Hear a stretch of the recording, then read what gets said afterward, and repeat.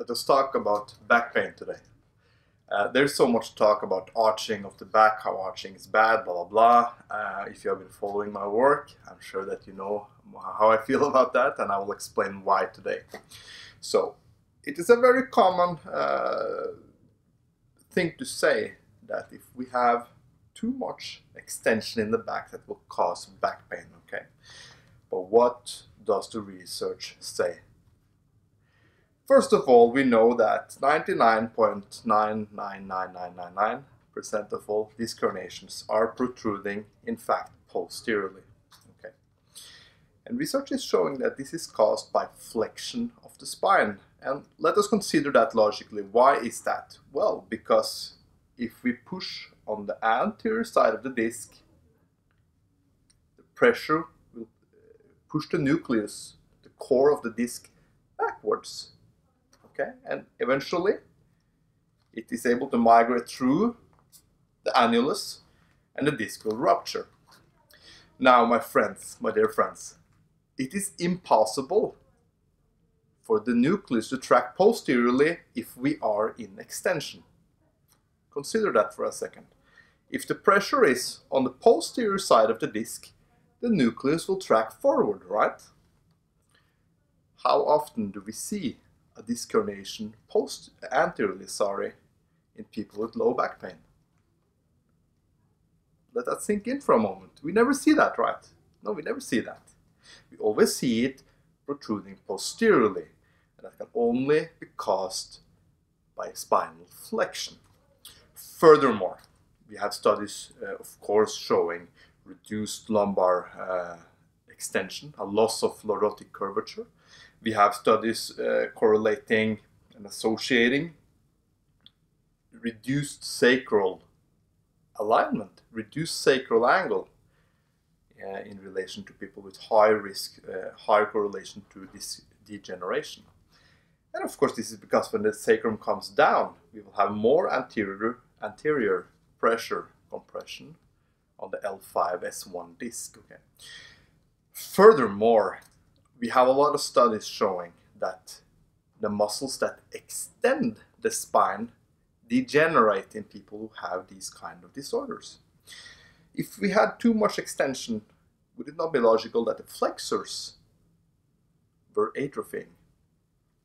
But that's not what we see, is it? No. We see a nucleus popping out posteriorly. We see atrophy of the spinal extensors, the psoas, the QL, the multifidi, the erector spinae, right?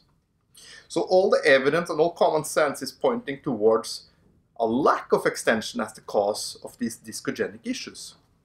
So then why are people claiming that there is a hyperextension as the cause? Well, first of all, I'm sad to say it, but I think it's the lack of critical thinking. Sorry guys, that's just my opinion, and I've been doing a lot of errors here myself, just to be honest with you all. Doing a lot of errors, but you know, when patients are not getting better, we have to try something else, right? We cannot just keep doing the same, and expect a different outcome. According to Einstein, that is the definition of madness now, isn't it? Okay. So, why then do so many people, especially therapists, think, and honestly, patients also, why do they think they have too much extension? Here is why, guys, okay? So, they are tucking the pelvis in, causing that lumbosacral flexion. And where do we always see the injuries? In the lumbosacral area, right? So it is related to the pelvis. So they tuck the pelvis and they hinge on the thoracolumbar junction. So we see a hyperextension in the middle back and a flexion in the lower back, which is why the patient comes in, you can see a hyperextension, yet the MRI shows a loss of lordotic curvature, right? It is a paradox. You see the hyperextension, they get pain when they go into extension. Well, it has to be hyperextension that is the cause. No. They are in pelvic flexion. So the cure is to get that pelvis back to circumferentially load the disc once again, and the disc can heal. If we keep having this excessive anterior pressure, this anterior compressive force on the disc, it cannot heal. This is why some guys, you know, so many patients that had a disc herniation 30 years ago and they're still in pain. Come on guys, it's not the disc herniation. It's the cause. The cause is still there. They're standing the same way. They're loading their backs the same way. My wife, for example, she was in a car crash. 3 disc herniations in the cervical spine. She was fine 6 months later. So is the disc herniation the problem? Or is the cause of the disc herniation still there? Okay? So this video is becoming a little longer than I expected. I think I got my point across. I think that we do need to establish a proper lumbosacral curvature once again.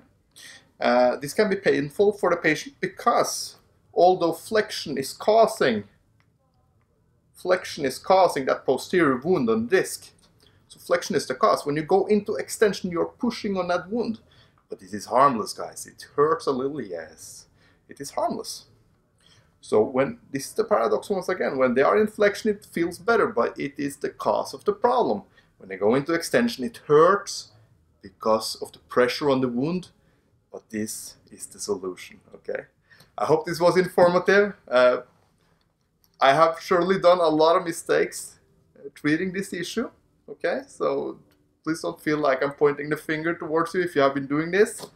I'm really not trying to do that. Rather, I'm trying to inform about this issue. And one more thing, if you would like to have a measurement for the pelvis, do not measure the ASIS to PSIS horizontally, because if you align those landmarks, you will put them in a posterior pelvic tilt. It does absolutely not represent neutral. If you want a neutral pelvic alignment, have the patient upright, you find the pubic symphysis, the ASIS, and you align it vertically. So when the pubic symphysis is aligned with the ASIS vertically, it should never be in front. I will allow it to be a little bit in the back, and that's a pretty good pelvic alignment. And moreover, you can ensure that the lumbar extensors are mildly active in posture. Okay. So I think I'm finished now. It's a long talk. Sorry about that. I hope you enjoyed it anyway. I wish you all a nice day.